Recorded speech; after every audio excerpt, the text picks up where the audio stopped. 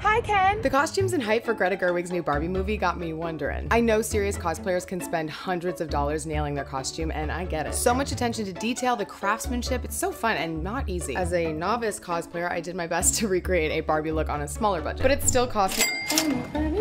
Here's the exact bodysuit on Etsy, ordered and received. Major score. And I ordered some pink shorts from Gap too. I dug out some blonde wigs from storage, slight advantage from my dancing days. I had to buy elbow and knee pads, surprisingly hard to find cheap. I ended up borrowing some very non-neon rollerblades, figured I could cover them with some socks. Neon spray paint did not come cheap and it did not quite nail the job. I kinda wish I just left the pink edges on the pads, but it still looks okay. I did thrift a visor for $2, which was a win. Took me an hour with some paint I had to make it match. Grand total, $139.79. But come on, did I crush it or no? Worth the price? Not that good at rollerblading.